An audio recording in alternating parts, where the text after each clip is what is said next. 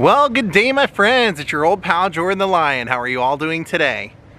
I hope you said great. We are coming to you from Laurel, Mississippi, which is kind of between Meridian and Hattiesburg, Mississippi. Today we are here to visit the grave of a man that I loved watching on reruns when I was growing up. I loved Nick at Night, and they used to always show Green Acres. Crazy fish out of water story about a man who marries a Hungarian, successful lawyer in New York City, decides to move out to the country, and he meets a crazy cast of characters there, including Eb Dawson, played by Tom Lester. Daze with Jordan the Lion and you all. It begins right now.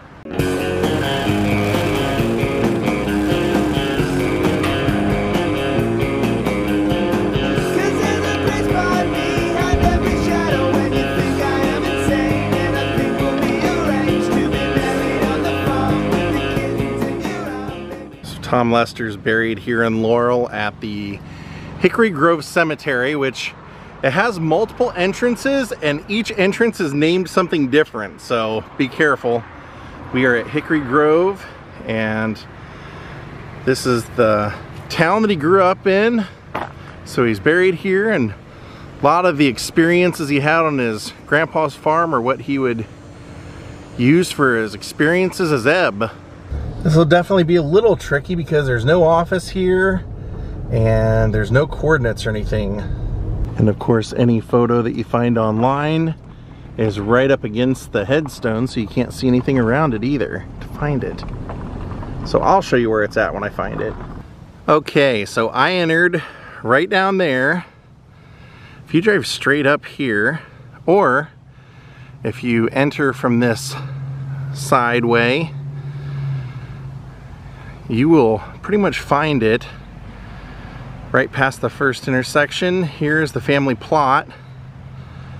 His grandparents.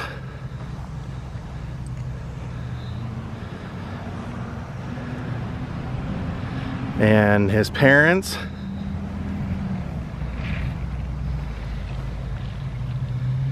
Who instilled the love of Christianity in him, which was a lifelong passion. And here he is, Tom Lester, Eb of Green Acres. Whereas some people, when they have a character that they're so known for, like, we'll say Aunt Bee from the Andy Griffith Show, they resent the character because people don't see them as anything but the character. But he always said, I was Eb, I was happy to be Eb, and he would basically spend most of his life doing appearances wearing the Eb clothes, the Eb hat and everything, a part that he ended up gaining when he was 25 years old. Kind of a nice thing to see. So he was raised out here in Laurel, and like I said, his family was very religious. One day he asked his parents, what is the difference between loving God and loving Jesus? And they explained why it meant so much what Jesus did. And so he said as soon as he heard that, he wanted to be baptized. And so at the age of 10, he was baptized and said he was considered himself happy ever after. Said he always listened to what he thought God wanted for him. And so he said he briefly, because he was a good student, thought about becoming a doctor, but he didn't really want to be a doctor. But he was good with biology and chemistry, so he did graduate from the University of Mississippi with a degree in biology and chemistry, and ended up becoming a teacher for a year.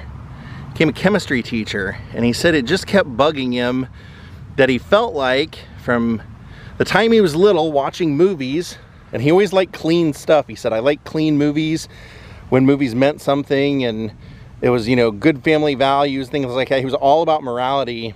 He said he always felt like his calling was Hollywood. So he would tell people that he wanted to go to Hollywood, and they would say, you're crazy. You're too tall, you're too skinny, you're too ugly, you're too southern, nobody's gonna want your voice. And if there's anything I learned my time in Hollywood, that the teachers would always say, the things that make you different are the things that end up getting you cast. And that was no difference for him. He said he literally just packed up everything he owned, threw it in his car, and drove across country till he got to Hollywood. He said at first nothing was happening, but then he met an acting teacher through his church, and she was really good, and she said, you have a lot of natural ability, but you need to learn technique. And so she started teaching him, and he started doing plays. Well, he started doing plays with Linda, Paul Henning's daughter, and they became friends. Paul would come see the shows, and then Linda would have hangouts at their house. So Tom Lester would be there eating hot dogs and drinking Coca-Colas and having fun. And finally, when Paul Henning was doing the Beverly Hillbillies and Petticoat Junction and Green Acres, he would think of Tom Lester for all of those. Tom would end up guest star on Beverly Hillbillies, same as Eddie Albert. Then he would also be cast as Ebb, and he said it was down to 400 people they saw, and he just won the part. He said, I was Ebb. He said I was maybe smarter than Ebb, and Ebb was naive, but he saw a lot of himself in Ebb, and he said, I believed everything about that character. And so Ebb was so great. He was the farmhand around the Douglas farm. He was originally Mr. Haney's farmhand. When Mr. Haney sold the property, Ebb came with it, and Ebb didn't seem to have any parents, so he always used to call Mr. and Mrs. Douglas mom and dad, which was always great. So, but he said in real life, even though he had parents, he kind of looked at Eddie Albert as like a surrogate father. Eddie gave him a lot of great advice, and they were friends till Eddie died. And in fact, he said, because of Eddie, he got into a lifelong habit of taking vitamins and antioxidants and taking care of his health. He said he would wake up every day in Los Angeles at 5 a.m. and go hit the gym for an hour and a half. Lived modestly. He would come back and live part of his year here, and then he had an apartment above someone's garage in the San Fernando Valley, and he would continue to work. He would do Little House on the Prairie and Knight Rider and all kinds of things, Benji, but nothing ever as meaty as Ebb. I think once you're a character that memorable, it's hard to kind of see him as anything else. But like I said, he was very devout, so he would also spend his time going out and preaching about how important it was that he was saved and talking about morality. And he was a big proponent of having the 10 Commandments everywhere. He felt like the country was founded upon that, so that was something that he found to be very important to him. And his family owned a big farm out here, like I want to say 350 acres, and he had inherited that, so he would spend a lot of his time out here. Really made him able to live the life that he wanted to, and a lot of that, like I said, was going out and portraying Ebb at autograph shows, and anytime they were doing anything related to Green Acres, he was happy to be there. And in fact, he was the last living member of Green Acres. The man who played Hank Kimball, Alvy Moore, was who Lester claimed was his best friend. He said we were lifelong friends, and even when he died, I was there. He said we were working on a project together, and I heard him breathe 3 times, and then he just fell over dead. Very sad. Tom Lester would end up getting Parkinson's disease and battling that at the end of his life. He ended up passing away at the age of 81 years old, and was engaged to his caretaker, from what I read. He was only married 1 time, but died in his caretaker's home in Nashville, Tennessee. Boy, was he missed. He always felt that it was important to stand up for what you believed in, and that bothered him, that he felt like the country was changing so much. He felt like if you went to any other country and it was based off of a religious background, that if you know, you were a woman, you couldn't have your arms exposed, your head exposed or whatever, you would abide by that. And so I guess he just felt that our country being founded upon Judeo-Christian beliefs and the founding fathers, he felt like so many things were being altered just to suit the needs of the current life and not what the country was based on. So he said if, you know, people would say, oh, maybe you ought to get into politics, and he just felt like he would be looked at as a total radical, but he said it was important to stand up for things that you believed in and felt strongly about. And in the end, he was absolutely right about one thing. He always felt that it was his calling to go to Hollywood, and it was.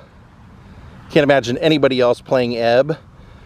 Can't imagine all those crazy things he would do, like eating the spaghetti right out of the box when it wasn't cooked, and thanking Mrs. Douglas for a great lunch after he'd do it. I mean, it was just, guy was absolutely hilarious. The whole show was. It was, you know, one sane guy, this one fish out of water, living amongst a world of crazy people, including his wife.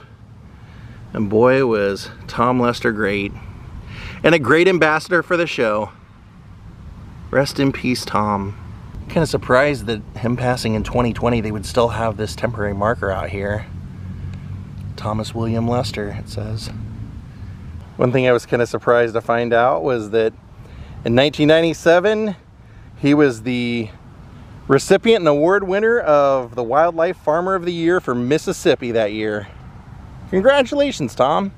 Tom Lester pretty much looked exactly the same all the way through his life. I mean, as he aged, he looked a little bit older, but he always looked like the 25-year-old Ebb that we would know, probably because he stayed in such good shape.